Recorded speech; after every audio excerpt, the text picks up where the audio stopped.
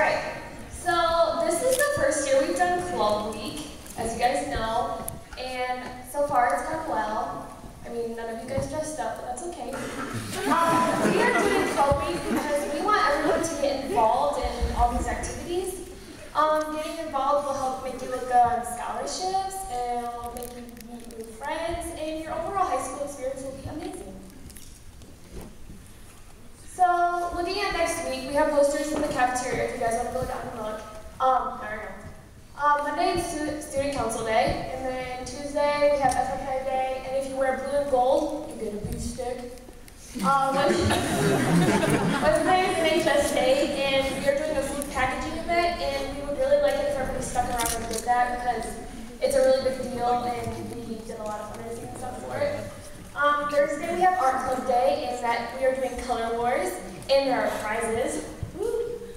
And then Friday we are having kind of like reminds me of the career fair, but we're gonna have clubs. So stop at your tables and get information about different clubs that you want to join and talk to some members about it. Here's Allison Balsinger. Okay, on to the next slide. Now we're going to talk about why you should be joining FBLA. Okay, as you can read on the slide, which is basically what I'm going to tell you, is that you learn a lot of business skills and leadership skills throughout everything, and it's not just a chance for you to go on the weekends to a hotel and learn a bunch of presentations and go watch different things. You get stuff out of it. You actually learn things that you're going to use in real life, like how to do an interview, what you need to do during a business dinner, and stuff like that. And you also learn great networking skills with people that everyone there. As you can see, our group from last year, right? 2 years ago, a few years ago, X amount of years ago, that was us at SLC. And we have an actual really big group, but there's groups that are larger than us, and there's over a lot. I don't know how many groups there are at SLC, to be honest. And you learn a lot of people, you meet a lot of people, and you get to meet new friends and everything. And you get a lot of opportunities and scholarships. You can apply, seniors can apply for scholarships on the FBLA website, I think. And overall, you have a lot of fun with it. I mean, you have to take time to make your presentation as well. But overall, I feel like I at least had a great experience during FBLA in my past high school career, so I think these guys would say the same. So join. And you get to hang out with the sailors. Woo! One woo. I'm going to be talking about some of the events that we do for FBLA. The first thing that we do is a membership drive, and this is where all the new incoming members and the members who are continuing to come out for the club, we get together and we do something fun. One year we did a hay ride, another year we did like a paint war where we throw paint on each other. And that's where we get our dues paid for, and it's just like a little meet and greet kind of thing. We also do a fall leadership conference, which is in the fall, and this is kind of like a prerequisite to the spring leadership conference. And here is more of like a social get-together, and there are some events that people participate in. But the more competitive events that you're going to be competing in are at the Spring Leadership Conference. Right now we are preparing for those.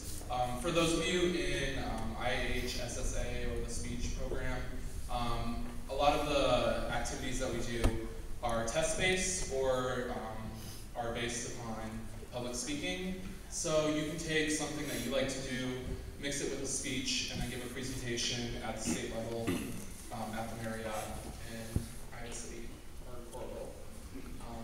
If you do well at the Spring Leadership Conference, you move on to the National Leadership Conference. Last year, National Leadership Conference was held in Chicago, Illinois. This year, it will be held at Atlanta, Georgia. Last year, how many members did we have? Move on? 15, which was really great for our size of club and our school. We also do a lot of community projects such as the blood drive, the March Dimes, Pennies for Patients, and the school sense, or the Halloween party. Those are all things that are done through the FBLA.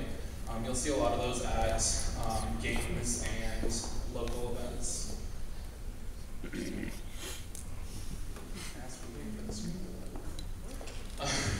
And then we're also doing some business projects right now for the Spring Leadership Conference, including the Partnership with Business and the American Enterprise Project. The Partnership with Business is a group of FBLA members that are teaming up with Woods Edge Golf Course to try to bring in more revenue and get it some publicity.